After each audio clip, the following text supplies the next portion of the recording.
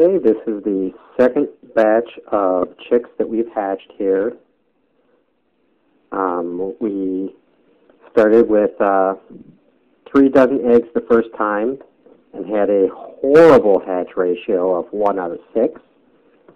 I think it was the humidity was too high for one, and my partner she's blind, so she was curious about the chicks, and while they were still hatching, she opened the incubator, and the humidity dropped drastically while they were trying to hatch. They had already pipped in the shells, and then the humidity dropped, and we lost pretty much everything except for the first 6 from the previous batch.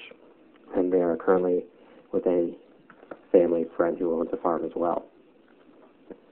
But this 3 dozen, I maintained relatively low humidity throughout the entire incubation process, except right at the end when I increased the humidity significantly to aid in hatching, and we ended up getting 23 chicks out of 3 dozen eggs. So, I mean, that's a pretty good ratio. We almost had 2 out of 3 right there. We did lose one bird because it had a birth deformity. Its legs were really messed up. It wasn't splayed leg or crooked toe or anything that I recognized. It was actually something, or slipped tendon, or anything that I would have recognized. I did try to hobble it to see if that would help, but the little guy just didn't make it. But that's it, or a little girl, I don't know. But this batch, as you can see, they are happy and healthy. They're drinking, they're eating. We haven't gotten them to the point where they are eating out of our hand yet. But again, they only hatched out. I think that the hatch started Wednesday. It's Saturday now.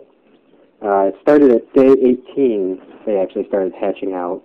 And the hatch, I would say, we probably had our last one so far on day 21. I still have a few eggs in the incubator in case we have a laggy hatch. But so far, all the chicks are doing pretty good. I've been making sure to check their bottoms so that they don't get little taps over their cloacas. And these are Rhode Island Reds and a Rhode Island Red Silver-Laced Wyandotte cross. The ones with the obvious rose comb starting and the wild type patterning are the crosses, from what I understand is the breeding. And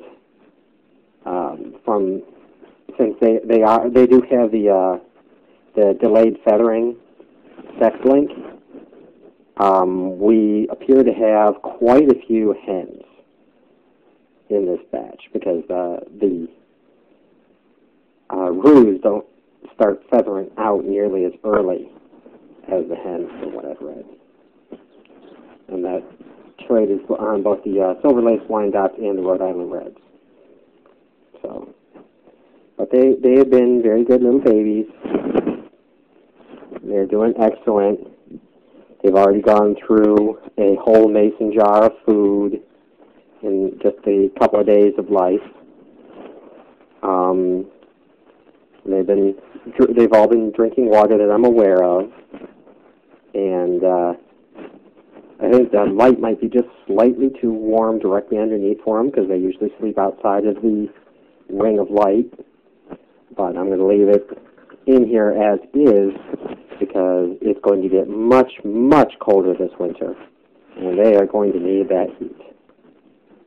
And I am going to need to build a bigger brooder too.